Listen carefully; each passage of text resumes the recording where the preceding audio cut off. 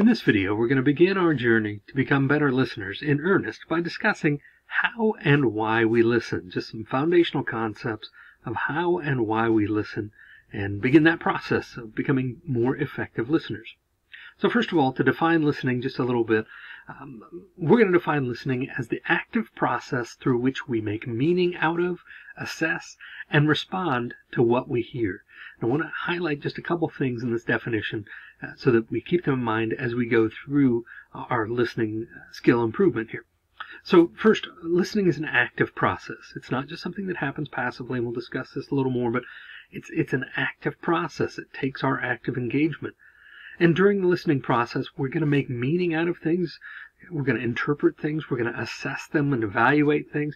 And then we're going to also respond as part of that listening process, part of the complete listening process. So there's more to listening than just, sound waves striking our eardrums. So to set this all up, first of all, listening is very, very important. As you can see here, it's our most utilized component of communication.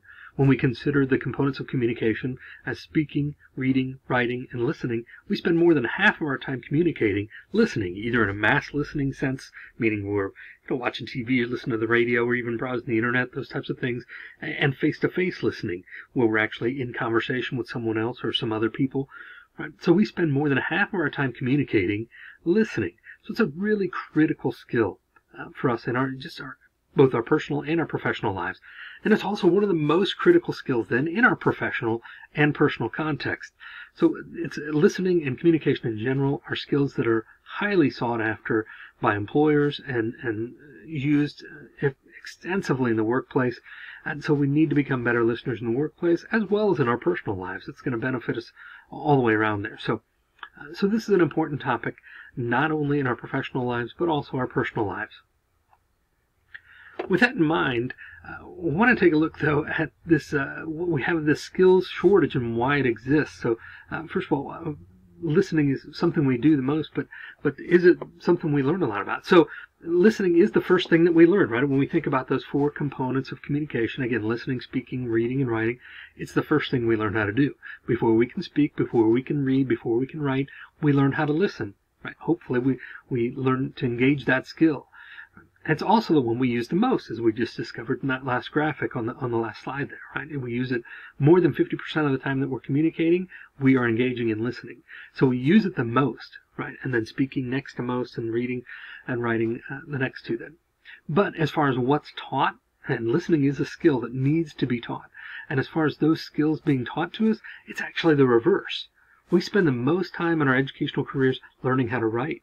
And then we spend the next most time learning how to read.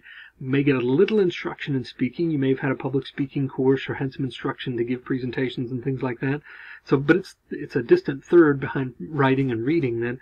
And listening, I would be surprised if you've had any real instruction on effective listening. Most of us have not, unless we're in a career field that really requires that.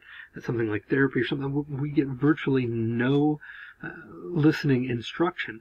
So it's the one we learn first and we use the most, but it's the one we receive the least amount of instruction on, which is why there's such a skills shortage, and why if you can really increase your listening skills, then that will really make you stand out, because it is such a shortage of skills in terms of effective listeners in the workplace and in the personal life. But it'll really make you stand out having these effective listening skills. So there is a difference, though, between hearing and listening. Sometimes we use these words interchangeably, but they're not really the same thing. So let's differentiate just a little bit here between hearing and listening. First of all, hearing is a constant thing. We can't really turn it off unless you have some physiological situation where you have a hearing loss or whatever, but we can't really turn off our hearing. But listening is intermittent. We're not listening all the time. We're not always engaged in listening. Even when we're hearing, we're not always listening. So hearing is constant, listening is intermittent. Hearing is a natural ability. You either can do it or you cannot. Again, if you have some physiological impairment that may keep you from hearing effectively, then you don't have that natural ability, but you either have it or you don't. Listening is not a natural ability. It's a learned ability. It's very much not a natural ability. In some ways, it's very unnatural. So listening is a learned skill. It's something that we learn over time and through practice, but it's not a natural ability. Hearing is passive. We don't have to do anything to engage in hearing. Again, but listening is an active process. We do need to. There's a switch that needs to be flipped if we're gonna be an effective listener. So we need to engage in that actively, as opposed to hearing, which is a passive thing. Hearing is only reception. Hearing stops at the reception. Sound wave is hitting your eardrums, and then it's being processed through all these complex neurological things, which are amazing, and I can't really explain effectively. But it only involves receiving. Listening involves not only receiving that message, but understanding it, and then using that message and responding in some way. So you can see there's a difference between hearing and listening. That's not that hearing is not important, as we're going to talk about here, but it is different than listening. When we use those terms, they mean different things. So, having said that, let's take a look at what actually happens then during the listening process. The first step, even though we just differentiated between hearing and listening, the first step in the process really is hearing. It's receiving that message. And a big part of that is hearing, being able to hear. We receive messages in other ways as well. We need to observe nonverbal behaviors and context and things like that. But hearing is a big part of that. But somehow we have to receive that message. We have to be able to take it in. If we can't hear, it's really difficult to listen. Right? If you can't hear what the person is saying, then you're not really going to be engaged in the listening process there. It's going to be difficult for you to do anything with listening. So receiving is really an important part of the listening process. But then we move on from there. We get into interpreting. Right? Interpreting, trying to make sense, trying to make meaning of what that person is saying. First of all, even, just involves speaking the same language, so to speak. In a literal sense, are we speaking the same language? Am I speaking English, but you're speaking Russian or Chinese?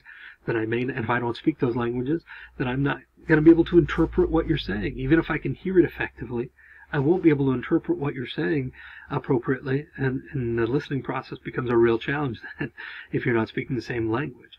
That could also happen if you're both speaking literally the same language. You're both speaking English, for example, but the other person is using terminology that you don't understand. So, for example, I'm not a very technological person. I have the basics down, but somebody who's an engineer, for example, if they were talking about their field and talking about thermodynamics or talking about things like that, those are things I'm not going to understand. Even I'm not going to be able to interpret that effectively because I don't understand the reference and the terminology. So interpreting is the next important part. We have to be able to interpret and make sense, try and make some meaning out of that. Now, with that comes some differences. This is where we get into the idea of two people hear the same thing, but they come to different understandings because they're interpreting it differently, right? But interpretation is a part of the listening process, so that's our next step. So we have to receive the information, and then we have to process that and interpret it, make meaning of it. Then we also have to, store it away somewhere. We have to be able to recall this information, even if it's just in the short term, so that we can remember it for the duration of this conversation, so that people don't have to keep repeating themselves. That's critically important. But then we have to also identify what is it that I need to hold on to a little longer. What of this information do I need to store in my short-term memory, my medium-term memory, my long-term memory? How much of this do I need to really be able to remember? So we need to process and identify that and then store it away somewhere. We need to be able to pull it out. We need to be able to recall this information. Okay. The next step in the listening process then is evaluating. We make evaluations about these things. We assess, we judge, we determine the importance. We determine not only the meaning, but then we determine how does this impact me? How does this impact what I need to know and what I need to do? So we evaluate information. We try and make sense of it in that way. And then finally, we respond. That's a part of the listening process as well, is to respond, to give feedback, even if that feedback is just a nod while somebody's talking, or a subtle or a go on, or if it's a more elaborate, here's what I think about this, and we're giving a longer response, but all of those indicate in some way that we're listening in different ways, right? And so different responses are going to be appropriate, and we're going to have a totally different conversation about responding, but responding is a really important part of the listening process to kind of complete that cycle. Right? So you can see we've moved all the way through, and there's much more to listening than just hearing. we're not only receiving that information, but we need to interpret it and be able to understand it in that way, make meaning of it. We need to be able to recall that information. We need to evaluate it and determine the importance and the where it fits in and different things. And then we need to be able to respond appropriately as listeners. Now, there are different types of listening, and sometimes we illustrate this with the use of a tree. If you imagine a tree, trees have these strong roots, and at the bottom, the really foundational stuff that the rest of it can't grow without that base, right?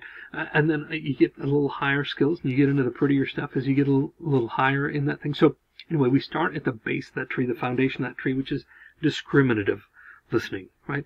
Discriminative listening, which really just, in its most basic form, means separating sounds and trying to identify, what sound is this? This sound is somebody speaking, and what language are they using, and so forth. Other times, you're driving in your car and you hear a funny noise, so you may try and identify what that noise is. That could be discriminative listening as well. So we're just trying to identify, the source of a sound or what that sound is, and that, so at our most basic level of listening, that's what we mean. So at just the base and the roots and the foundation of that tree, and we build from there. Sort of the next step up then would be informational listening. We're a little higher up here in terms of the tree, a little higher function. So informational listening is just what it sounds like. It's listening to take in information and trying to understand that information. Remember, we're going to need to be able to recall that information and things, but a lot of times we do this in the classroom, for example. Informational listening, you're just taking information in so that we can remember it either for the test or use it, remember it for a skill to use later on. So we're using informational listening, trying to take that information in. The next stage would be critical listening, and this is a higher level function of listening. So now we're not just listening to take information in, we're listening with the intent of analyzing that information and really, providing judgment or advice on that information maybe, but in some way we're listening critically. We're listening with a critical ear, not just letting it kind of, roll over us and internalizing that information, but we're listening to it and saying, is this correct? Do I believe this? Okay, how does this work for me? And being very critical of that information in that sense.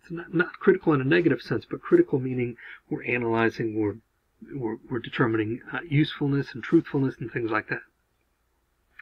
Finally, kind of the highest level of listening that we're going to discuss is empathetic listening, which is at the highest level because it's one of the more difficult types of listening, and it has to do with listening to understand the other person, listening to be able to relate to that person, to be able to put yourself in their shoes, so to speak. So empathetic listening can be a real challenge, and some people lean more towards this and others further away from it, but it really is a higher level type of listening that's used extensively, especially in personal relationships, when we're listening to understand and, maybe just listening when somebody has a hard day, trying to understand where they're coming from, or somebody's telling you about their situation. Those are empathetic listening situations. Good.